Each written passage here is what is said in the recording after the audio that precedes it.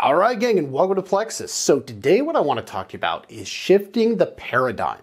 And when I say shifting the paradigm, there are three types of audits that are largely called out in the ISO, say, and IETF standards.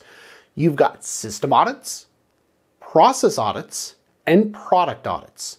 Now, here's where I want you to shift the paradigm.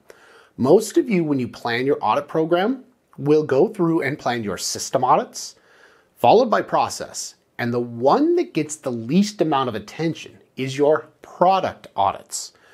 But here's the paradigm that I need you to shift.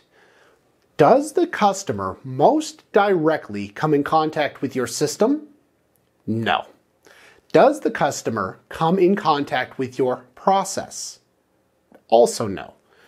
The customer most directly comes into contact with your product.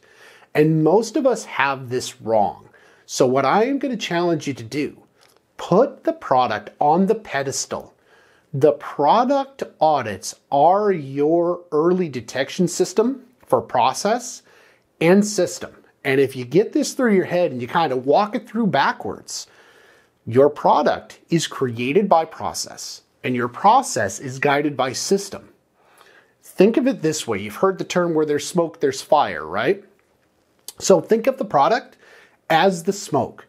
The product is the thing the customer comes in contact with. And when you're planning your program, you need to most specifically cover the aspects of the product that the customer is going to interact with.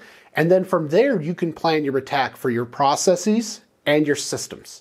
This is completely different from what you might be used to. And I want to challenge you at this point to shift your thinking, because if you put the product first and then define your process and your system audits from there, you will have a much better experience, you'll be much more efficient, and the best thing is you'll be much more effective. All right, if you'd like more on auditing, how to strategize out of programs, or anything else related to IETF, AS, ISO, pretty much anything system-wise, core tool-wise, check out plexusinternational.com for more tips, tools, and tricks, and we'll see you in the next one.